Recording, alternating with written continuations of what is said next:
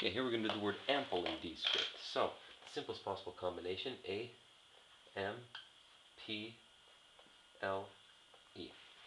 Okay, first thing we can do is we can save a stroke over here and just loop through. I always call this a simplest combination because it kind of illustrates the basic principles. And this is technically a fusion of letters.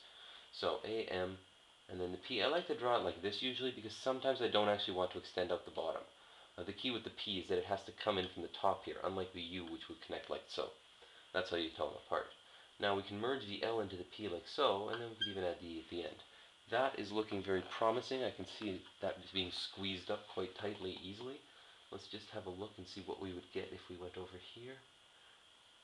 And we could put the E off to either side maybe.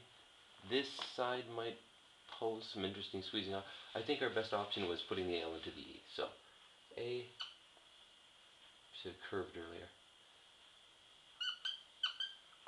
P, L, E. A, M, P, L, E. No. A, M, P, L, E.